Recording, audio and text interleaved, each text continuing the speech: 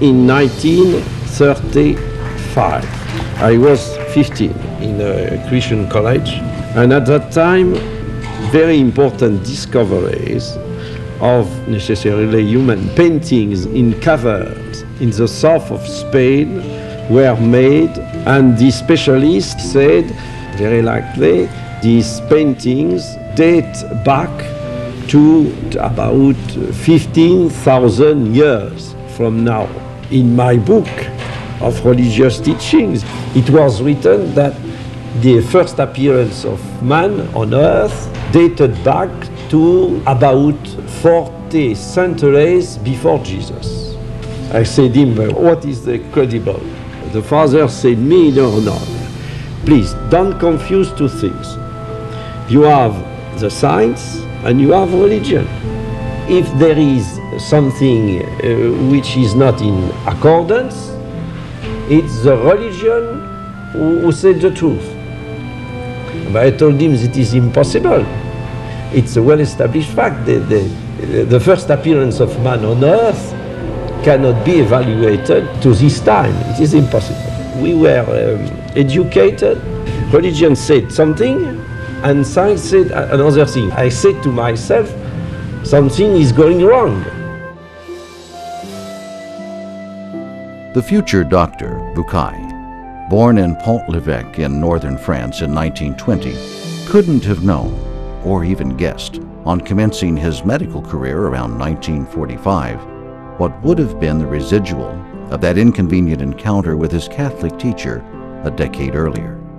The seemingly doomed showdown of science and religion, as crystallized by his instructor, had apparently set young Maurice on a path of discovery that would consume his entire life.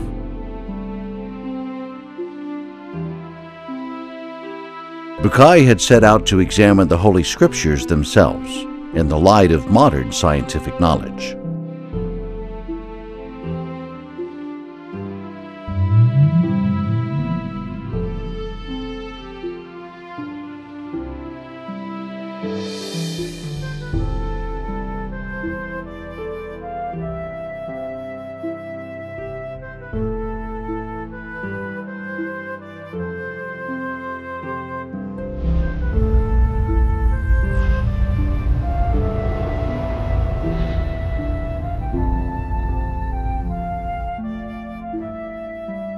Bucaille recalls that during his employment years at the surgical clinic at the University of Paris in 1945, and even much later, how much he got involved in discussions about the viability of considering religion from a scientific perspective.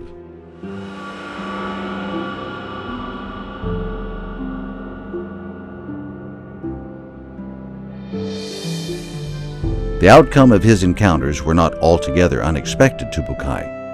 He wrote, "The materialist atheist scientist is unable to find in Judeo-Christian writings any language that is even vaguely similar to his own.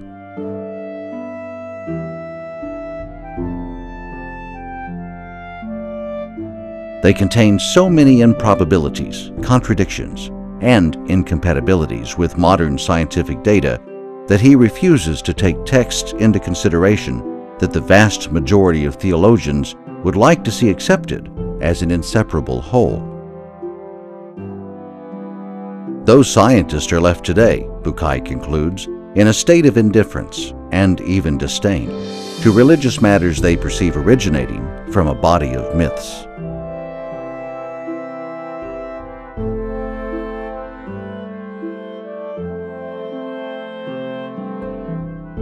In the Gospel of Luke, for example, you have between Adam and Jesus 76 generations are mentioned. That is not possible.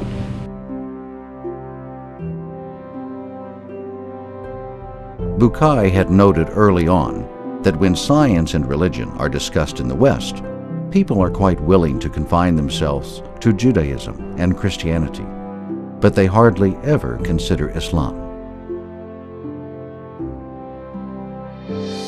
Exegetes in Christian or Jewish communities think that the religious teachings were inspired to the author of the Bible, but considering the things which are not religious teachings, it's a fact that they wrote according to the ideas, superstition, myth of their time. Alors il l'a fait en tant que catholique, mais il s'est intéressé à l'islam. Et je ne sais pas du reste dans quelles conditions, il ne me l'a pas dit. Et il a vu que dans le Coran, on insiste beaucoup, comme vous le savez, sur la création.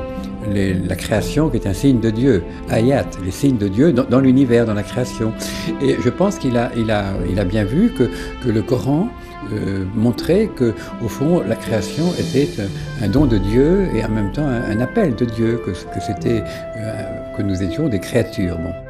Indeed, there was no way then for an increasingly inquisitive Bukai to understand, let alone appreciate, any feature of the Islamic culture.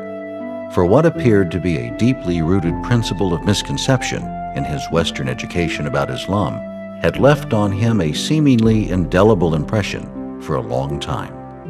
He wrote, "As I grew up, I was always taught that Muhammad was the author of the Quran. I remember seeing French translations bearing this information. I was invariably told that the author of the Quran simply compiled, in a slightly different form, stories of sacred history taken from the Bible. The author was said to have added or removed certain passages while setting forth the principles and rules of the religion he himself had founded. Most people in the West have been brought up on misconceptions concerning Islam and the Quran.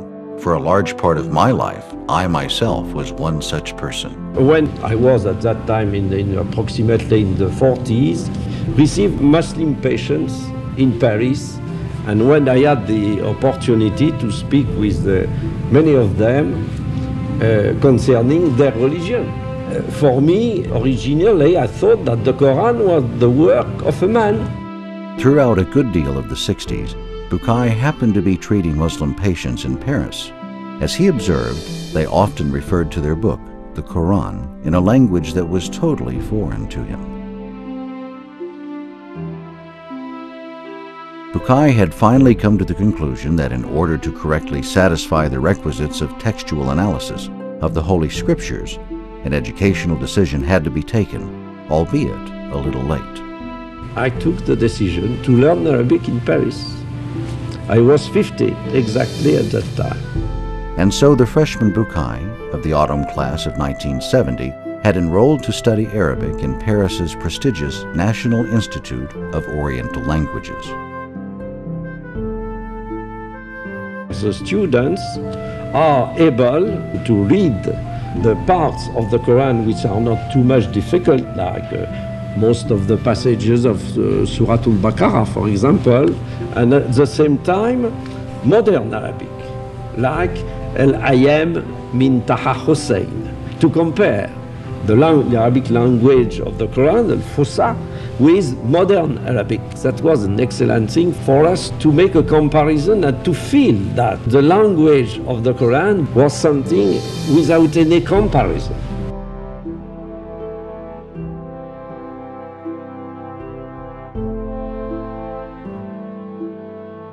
When I finished my studies, thanks to God, I was in a position to read the Quran without any preconceived idea.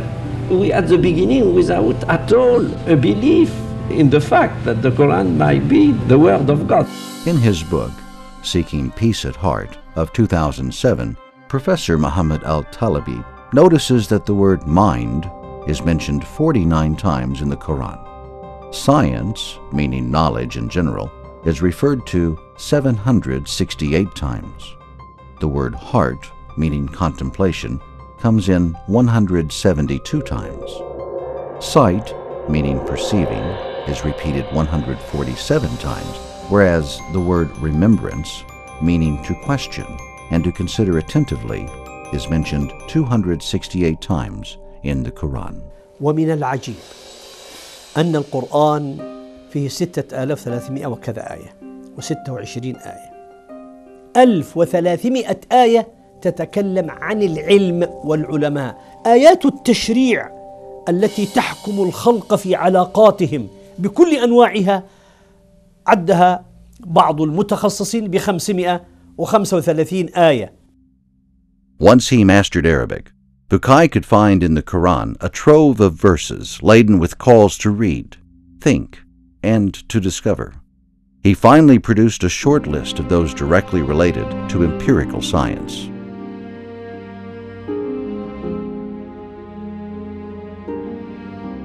I took notice of a lot of verses.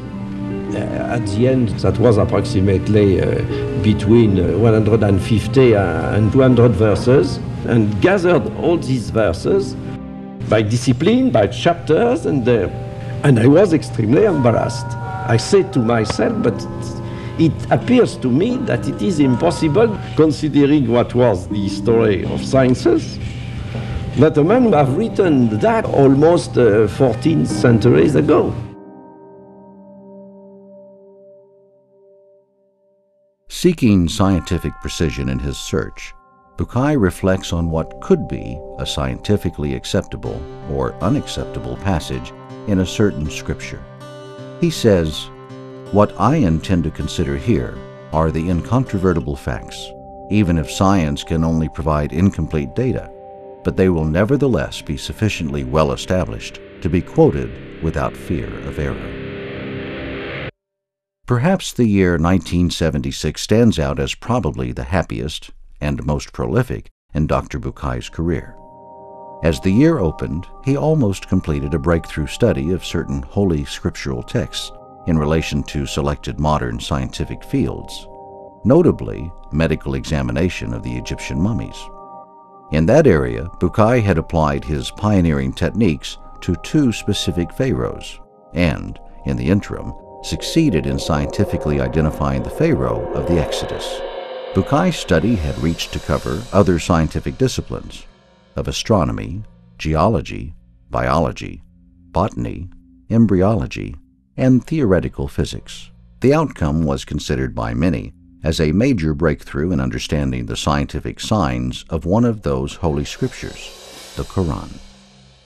On February 17th, Bukai had relayed the outcome of his team's research, conducted in Cairo, on the mummies of Ramses II and his successor, Ptah, in a lecture delivered at Paris's National Academy of Medicine. In summer, his groundbreaking book, The Bible, the Quran, and Science, was published, crowning several years of research, including 5 of learning and reading Arabic.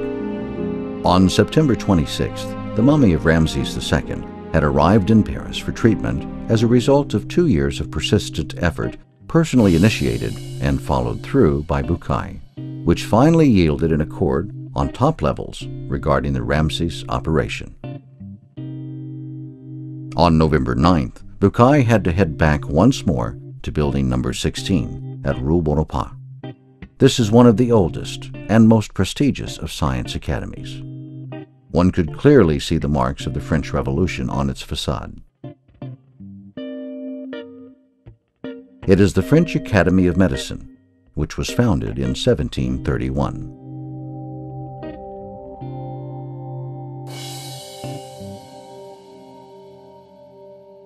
Only this time, he was there to deliver what was seen by many as an unusual rendering in the Academy's history, a lecture entitled Physiological and Embryological Data in the Quran.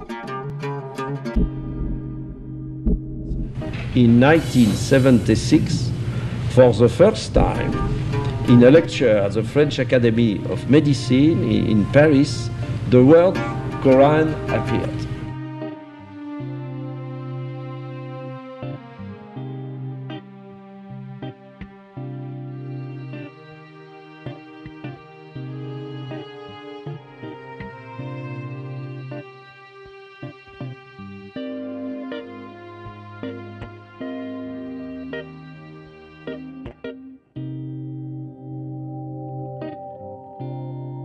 At the very opening of his lecture, Bukai makes a unique reference to a 14-century-old book containing a body of data totally unknown at that age, that is today in total conformity with our present status of knowledge.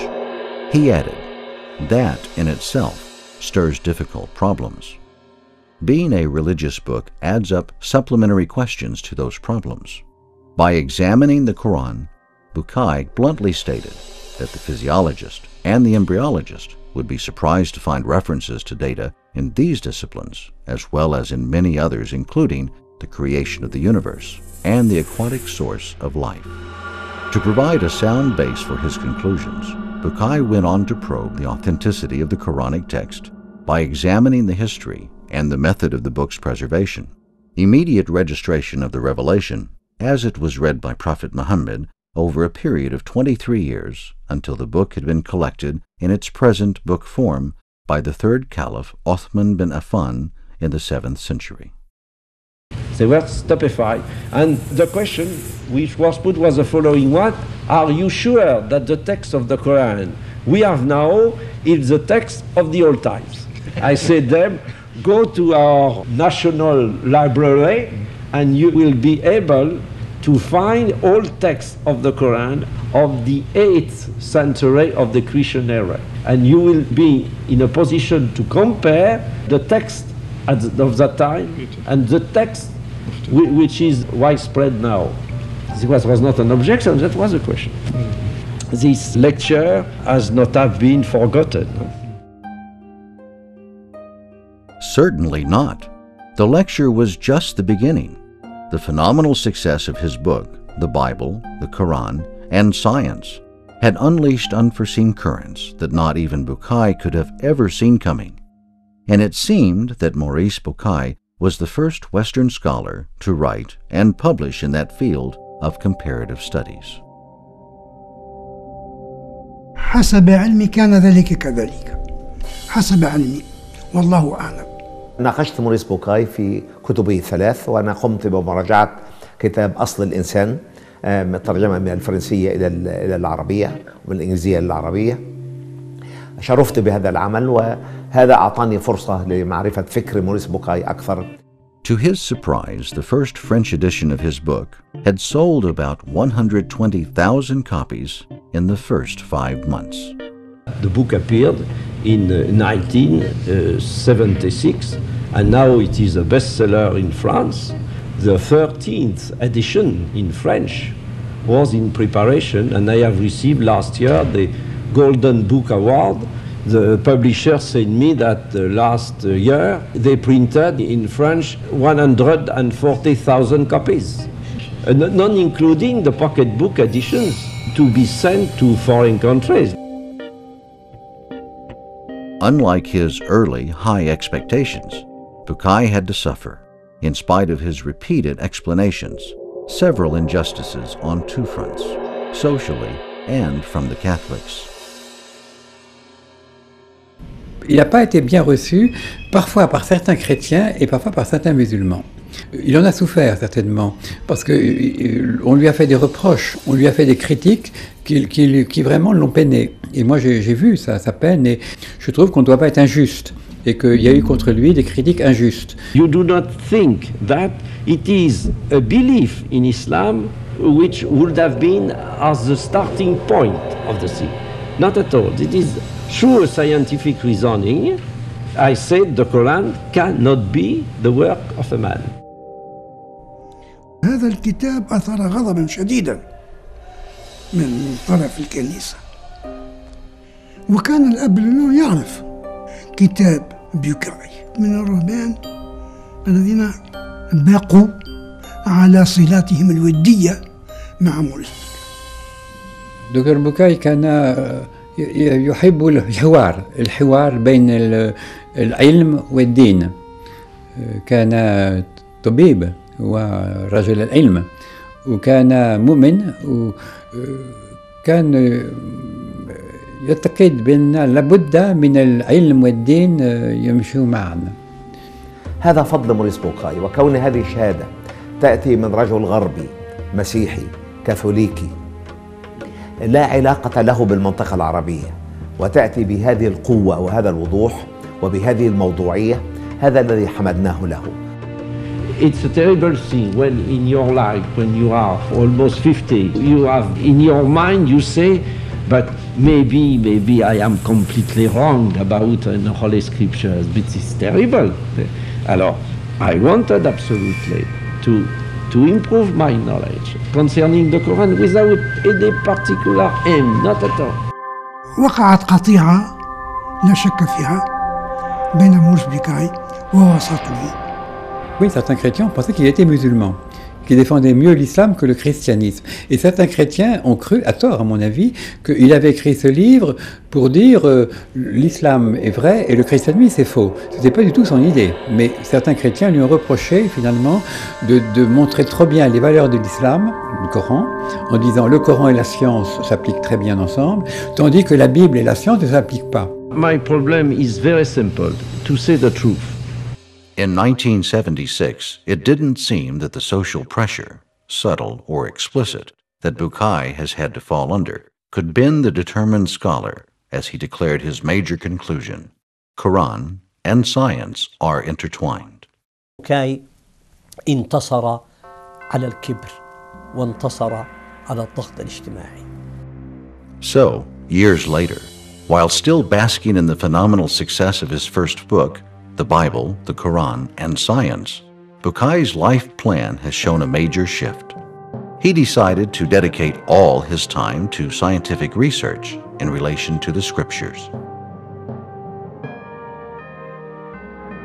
With an ever-increasing number of prints and translations of his book, the Bible, the Quran, and Science, it seemed that the school of exploring scientific signs in the Holy Scriptures is really gaining new momentum.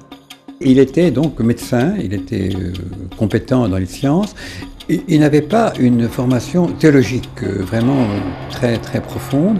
Il n'avait pas fait d'études de théologie chrétienne et même musulmane. Il connaissait le Coran, mais il n'avait pas étudié les grands auteurs coraniques de musulmans. Il n'avait pas fait l'exégèse, par exemple. Et du côté chrétien aussi, il n'était pas très au courant des recherches de l'exégèse et de l'histoire du christianisme. اتجاه حوار بين كتابين، القرآن من ناحية والكتاب المقدس من ناحية أخرى. كان صيحة ودويا علميا. كان غربيا، لم يكن شرقيا، يتهم بأنه يكتب بحكم العاطفة. شهادة مثقف غربي، ثقافة عالية. وجد أن القرآن بكل الموضوعية والحيادية والتجرد ليست فيه ثمة شائبة فيما يتعلق بالعلم الحديث. ردة فعل المسلمين وترحابهم الكبير بكتاب الدكتور بوكاي لها كذلك علاقة بنقد الجمهور الفرنسي الكاثوليكي له، ذلك أن الكثير منا المسلمون نرى فيه تفضيل وتقديم للقرآن على الإنجيل وعلى الكتاب المقدس، وكأنما نستعمله حجة عليهم.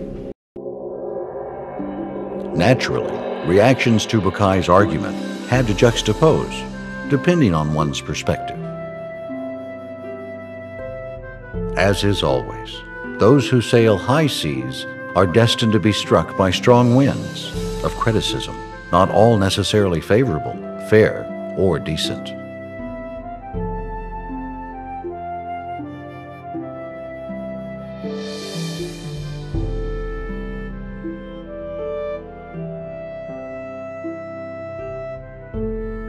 Je trouvais en lui beaucoup de volonté, de spiritualité, de fidélité, de dialogue, de volonté de paix, et je trouve que cela mérite le respect. C'est toujours la même chose, les gens qui avancent des idées ne sont pas toujours compris.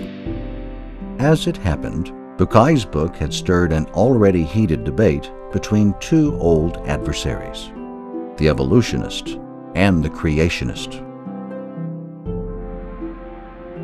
One of the evolutionist arguments were trumpeted loud and clear in an article entitled Quran, Science, Scientific Miracles from the 7th Century, published by Turkish physicist and philosopher Taner Edis.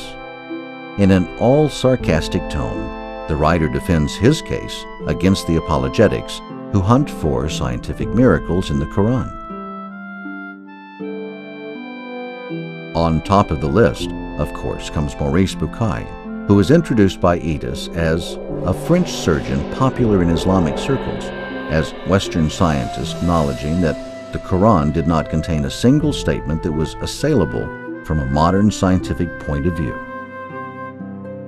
Next to Bukai on the creationist list is Professor Keith Moore, the Canadian apologetic scientist quoted by Edis as stating, "Statements referring to human reproduction and development are scattered throughout the Quran. It is only recently that the scientific meaning of some of these verses has been appreciated fully." Edis ends up judging Moore by this verdict. This embryological apologetic is very popular, and I doubt this statement has originated with Moore. Muhammad could not have known these facts about human development in the 7th century because most of them were not discovered until the 20th century. Muslims and others are justified in concluding that these facts could only have been revealed to Muhammad by the one who knows all about us, not only about how we developed, but how we live and function.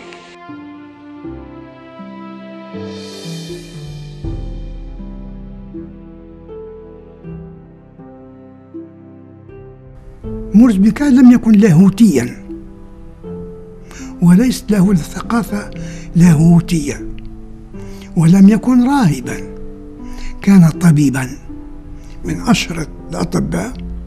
The Parisian gastroenterologist of fame and the passionate Egyptologist Dr. Maurice Bukai enjoyed the merit of combining his scholarly knowledge of the biblical and Quranic texts with his ancient Egypt background to embark on a new journey that crowned his quest for harmonies of the Holy Writs with modern science.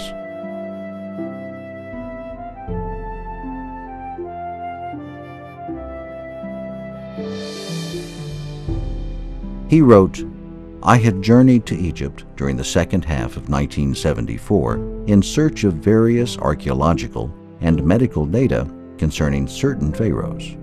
In particular, I was after documents pertaining to the Exodus. My intention was to examine certain passages in the Bible and the Quran under the light of recent information provided by Egyptian archaeology. During my first visit to the royal mummy's room, I wondered whether or not my plans for this research would lead to conclusive findings, and whether I would be able to effectively justify the confidence the Egyptian authorities had placed in my project.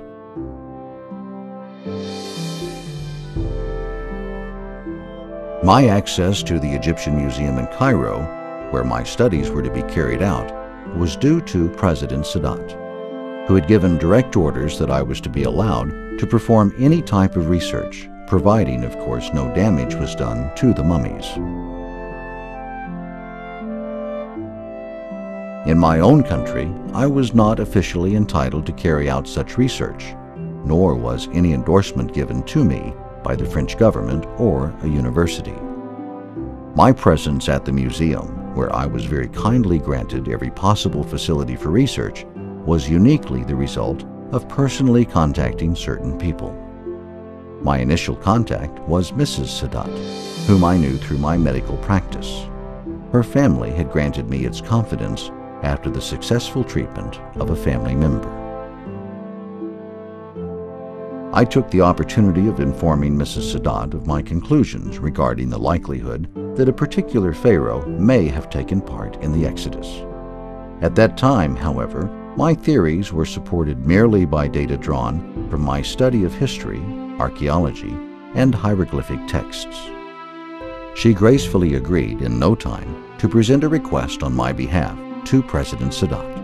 With extreme gratitude, I later paid a visit to the President himself. At the time, there was not a single harbinger that might have helped me foresee the developments that were to follow.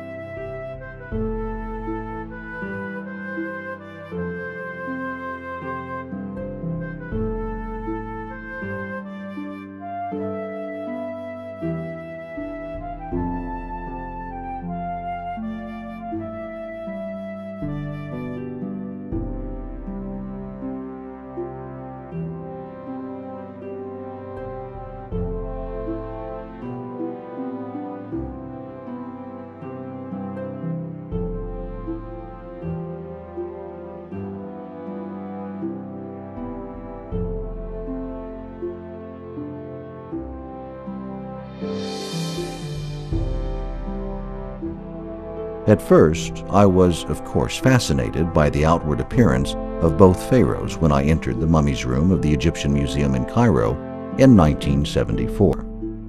In that year, 3,212 years had elapsed since the death of Ramses II.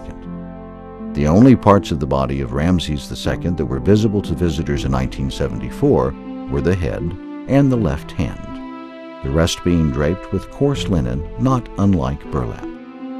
The mummy was laying supine in an open coffin, visible through the glass sides of a rectangular display case with a removable glass cover.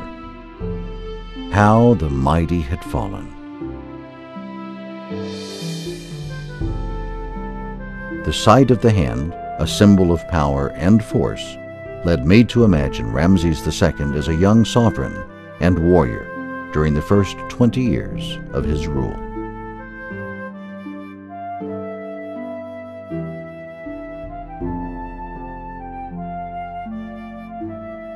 The purpose of my own project was to examine the possibilities of making new discoveries and to extend the research to branches of medicine that had not yet been included.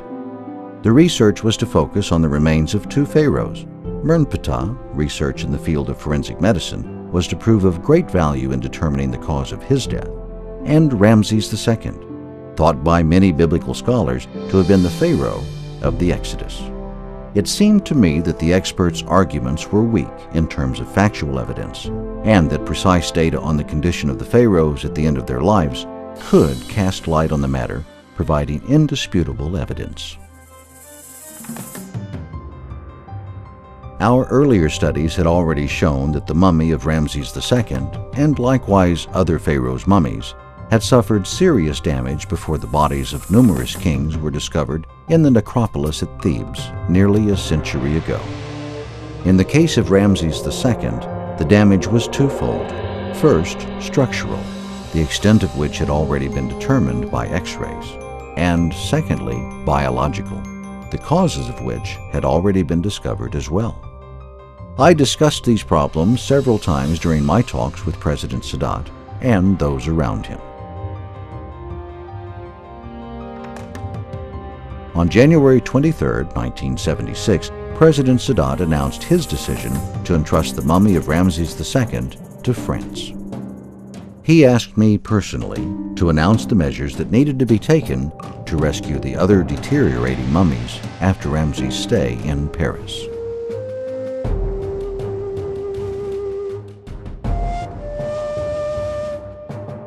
The Pharaoh arrived at Le Bourget Airport on September 26, 1976. From the airport, the mummy had been transferred to the Museum of Anthropology for hospitalization in one of the specially prepared rooms.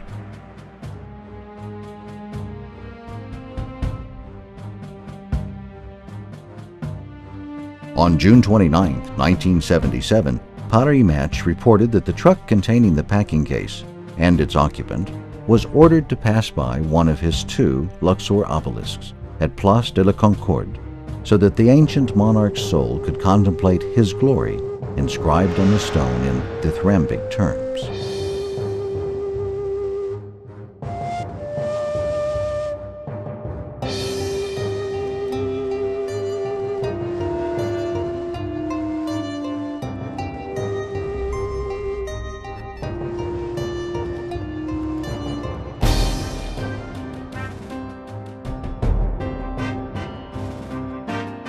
Operation Ramses lasted almost 8 months and was directed by Christiane de Roche-Noblecourt, curator of Egyptian antiquities at the Louvre, and by Professor Lionel Ballou, director of the Museum of Anthropology.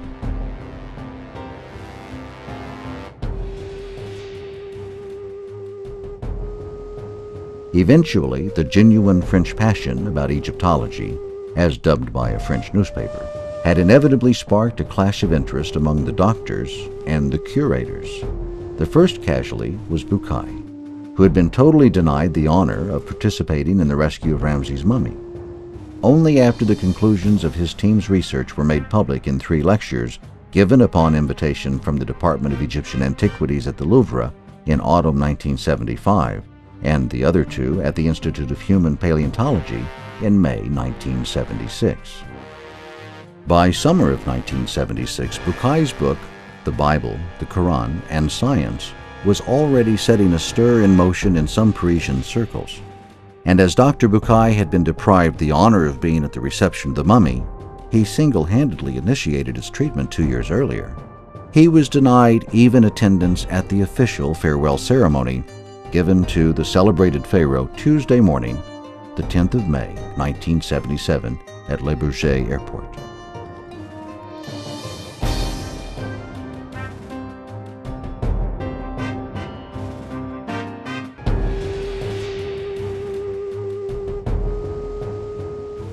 By the time Ramses II died, at the platinum age of 90, following a glorious rule that lasted almost 67 years, 1279 to 1212 BC, he had apparently outlived 12 of his sons. So it was his 13th, Mernptah, who succeeded him to be the fourth in the line of the pharaohs of the 19th dynasty. At the time of his ascension, he was probably nearly 60 years old. Mernptah's reign was short-lived, perhaps only 9 or 10 years, as well as rather dull in comparison with that of his star predecessor.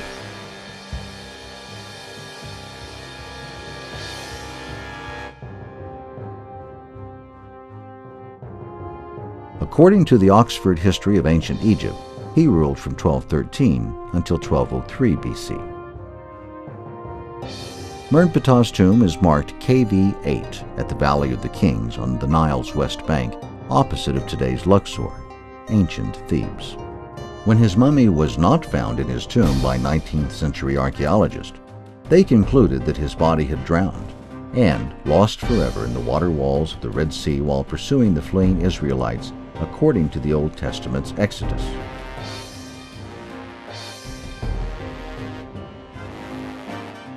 But the theory had been refuted when the mummy of Mernptah was discovered by Victor Loret in 1898 in the Valley of the Kings.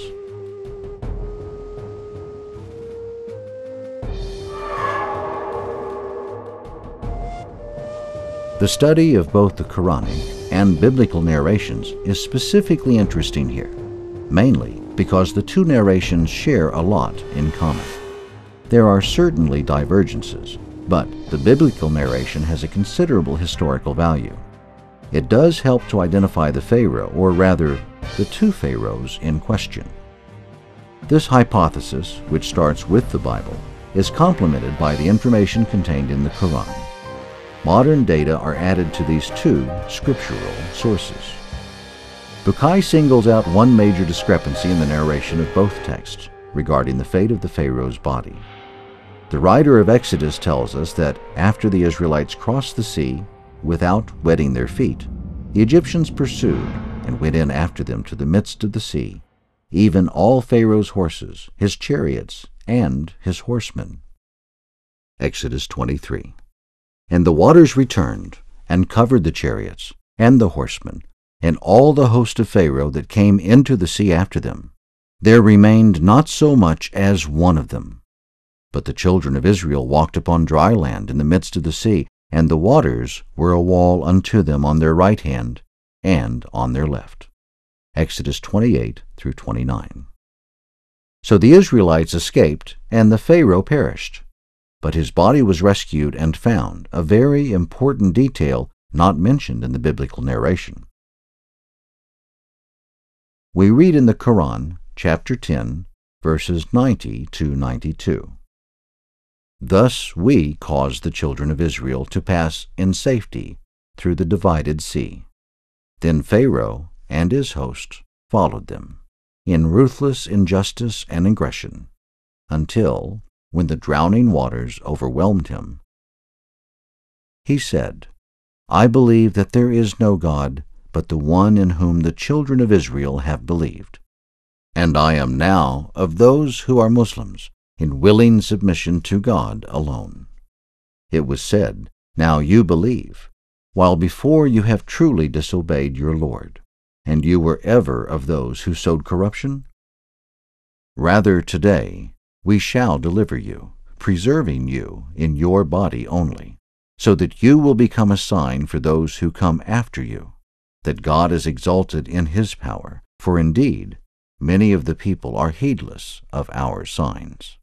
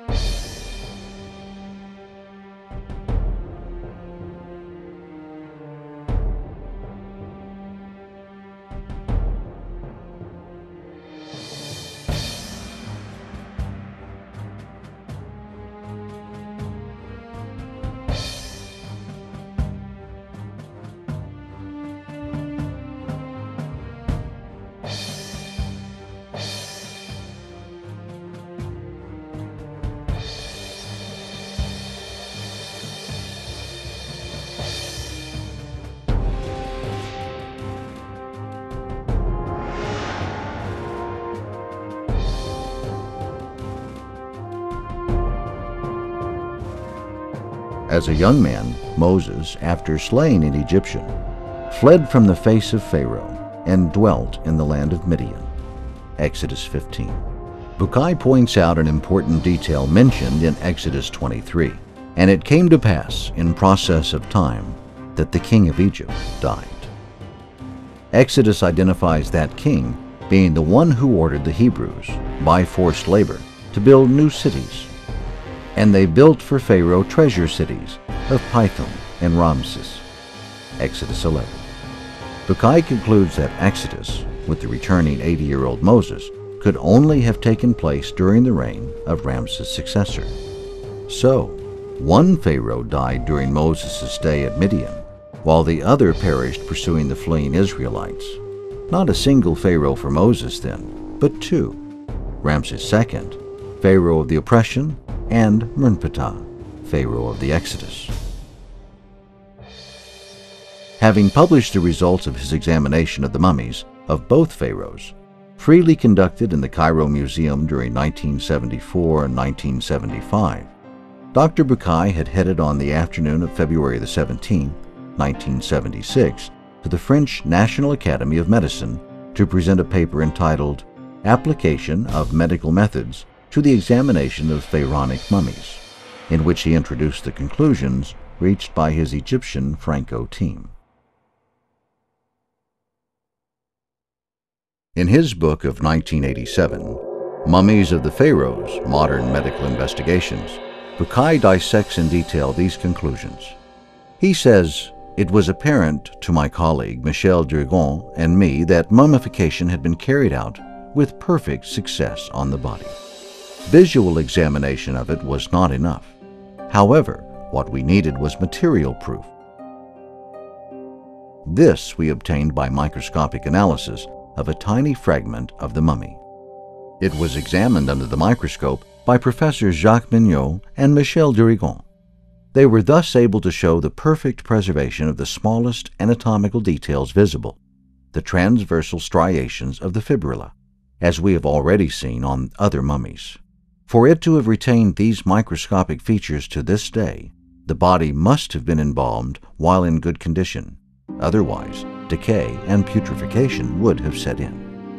Bukai continued, "The lacuna in the right part of the thorax may well have been the result of an injury sustained during the subject's lifetime. The cranial lacuna is of great forensic importance. Its presence may suggest a craniocerebral lesion received during the subject's lifetime, a fracture with a penetrating wound seriously injuring the brain. In all likelihood, this lesion caused a very rapid death." After grueling research, the final conclusion was reached in Bukai's words. This would have brought on death very quickly, and the body had been submerged before or after the pharaoh was killed. Whatever the case, he does not appear to have stayed in the water for long. "I have searched for a contradiction of any kind between our medical observations and the narrations of the Exodus contained in the book of Exodus in the Bible and the Quran. But I can find no argument to oppose the theory I hereby maintain. Given the present state of our knowledge, the only valid hypothesis that can be advanced is that Mernptah, Ramses II's successor, met a tragic end during the Exodus. This has been formally proved by medical examination and fits perfectly with the passage in the Quran on the rapid retrieval of the body.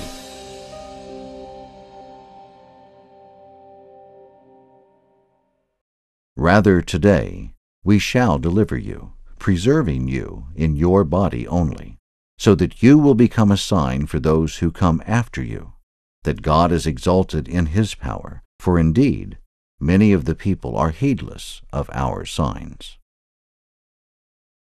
Here is a material presence of the mummified body of the man who knew Moses, resisted his pleas, pursued him as he took flight, and lost his life in the process.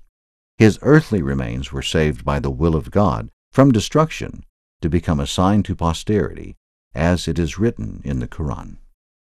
Bukai wraps up his argument with a piece of advice for those who seek, in modern data, a proof of the veracity of the Holy Scriptures. He asserts, they will find a magnificent illustration of the verses of the Quran when they see the retrieved body of the Exodus Pharaoh by simply visiting the Royal Mummies Room in the Egyptian Museum in Cairo.